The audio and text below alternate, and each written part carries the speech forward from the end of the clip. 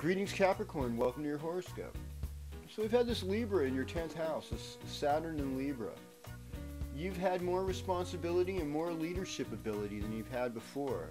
And you've gotten rid of things that aren't working for you. And you've had this really joyful period the last previous weeks while the Sun, Jupiter, all transiting your 5th house of love and joy, and now the Sun is in your 6th house, so it's saying, hey, it's time to cool down. It's time to pay attention to health issues. It's time to work with others on a charitable cause, provide a service.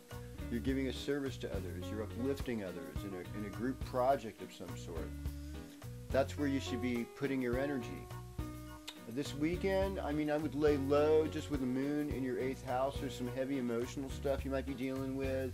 And it's just best to just stay chill and only hang out with close friends or people that love you and support you. And overall, I'd say get organized, get healthier, get stronger. You want to look good in a bathing suit. There's nothing wrong with that.